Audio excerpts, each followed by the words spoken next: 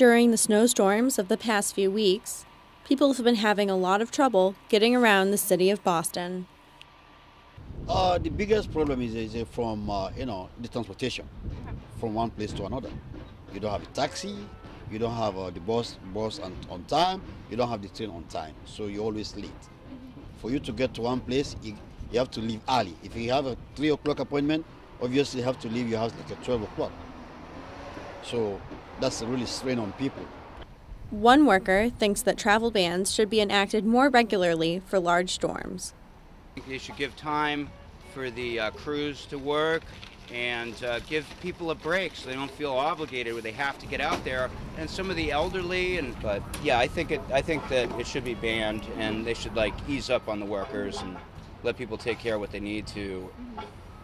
Even though one woman works at home, she braved the storm and skied to lunch. I've been shoveling a lot and skiing, which really, really helps. Get out of the house, get some exercise. As Boston quickly approaches its snowiest winter ever, the snow cleanup will continue as 2 more winter storms are predicted to hit Boston through this coming weekend. For BUTV News, this is Katharine Huntley-Bachers.